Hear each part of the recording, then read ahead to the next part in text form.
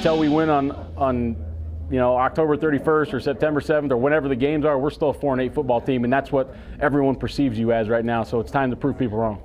Yeah, defensive coordinator Erik Chandler says his unit must play with a chip on their shoulder, and leading the charge will be the guys in the middle of it all. Thor Tripp with that story from Lincoln.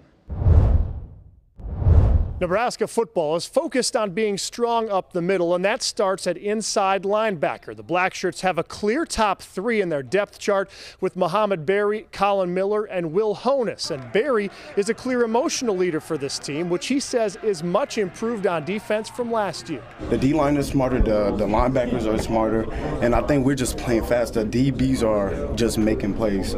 Our understanding of the defense has changed. Berry has always been strong vocally on this defense, but position coach Barrett Ruud says his senior is leading by example this fall camp. He's not the type that does go through cruise control. He's got pretty high standards for himself, which is, when the culture takes over, that's what you want. You want to be competing with yourself.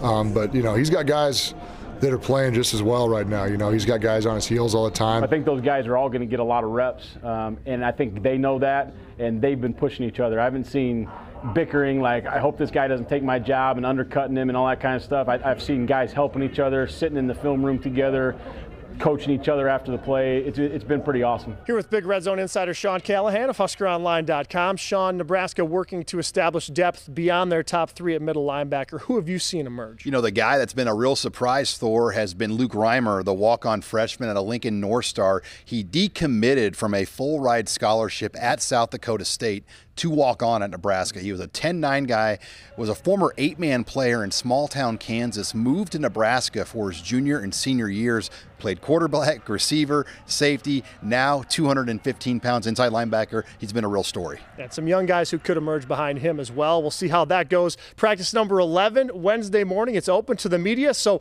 we'll be on site here for all your coverage. For Sean Callahan, I'm Thor Tripp here in Lincoln for KETV News Watch 7 Sports.